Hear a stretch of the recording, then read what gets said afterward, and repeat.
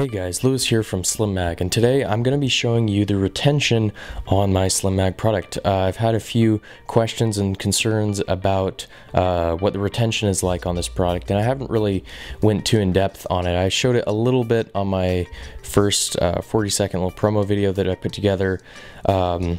Just showed it what it was like on the belt, jiggling around, and the retention was good on that, but I didn't go too in depth into it, and seeing that obviously it's a valid concern, and it's definitely something you want to make sure that is going to be firm on any kind of product like this, because you don't want your magazine falling out of your kydex carriers. That is not good. So we're going to go ahead and we're going to test out the retention on it and show you exactly what it's like. Alrighty, so I've got the magazine in the SlimMag right now. We're going to test it out. First and foremost, I want to let you know this is an airsoft mag. Like I've stated in my previous videos, real steel mags and airsoft mags fit exactly the same in here. In fact, I did this test not too long ago with a friend of mine with a real steel 30 round 5.56 mag in here. The retention was exactly the same. It fit exactly the same, so if you're wondering what the fit is like between airsoft and real steel, it's exactly the same. So let's get on with it. My hand's probably a blur right now, but I am putting quite a bit of force into it.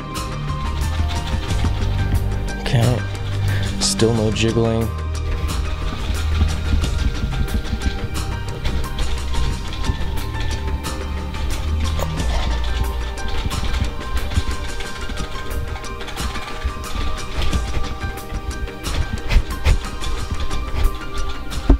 Alright, well, as you can see there, let me just see if it slipped out any. It slipped out about a few centimeters, and that's it.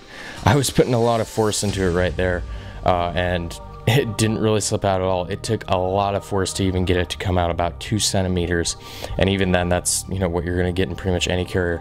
But anyway, that is the honest truth of the SlimMag AR mag carrier. That is the retention on it. That's the way it's going to be, again, on both real steel and airsoft. It's going to be exactly the same. So anyway guys, hope you enjoyed this video, and we'll see you later. Bye.